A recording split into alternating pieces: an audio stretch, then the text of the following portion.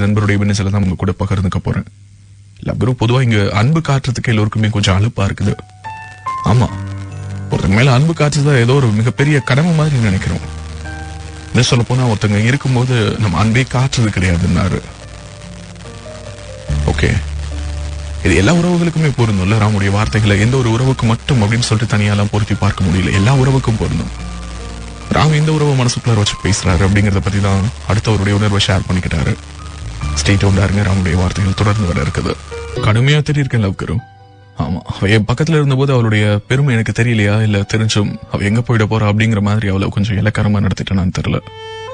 But இன்னைக்கு அவ இல்ல, மனசு விட்டு சாரி கேட்கணும்னு தோணுதுன்னாரு ராம். தொடர்ந்து பேசினாரு. சின்ன சின்ன விஷயத்துல அவ என் மேல அக்கறை காட்டும் போதுலாம் எரிச்சலா வரும் லவ் குரு. ஏன் இப்படி போட்டு டார்ச்சர் பண்றேங்குவேன். ஆமா, இதெல்லாம் நீ சொல்லினா எனக்கு தெரியாது பாரு அப்படின்னு சொல்லிட்டு எரிஞ்சு எரிஞ்சு விழுவேன். பட் இன்னைக்கு ஒரு வார்த்தை, யாராவது நம்ம மேல அக்கறை காட்ட மாட்டாங்களா அப்படின்னு சொல்லிட்டு ஏங்கி தவிக்குது மனசு. இதான் லவ் குரு, பல பேர் நம்முடைய லைஃப்ல பண்ற தப்பு. நம்ம கூட ஒருத்தங்க இருக்கும் போது அவங்களுடைய அருமை தெரியாதுன்னு பல வருஷமா சொல்லிட்டு இருக்கோம். பட் எத்தனை பேர் அதை உணர்ந்திருக்கோம், அதுதான் இங்க மிக முக்கியமான கேள்வி.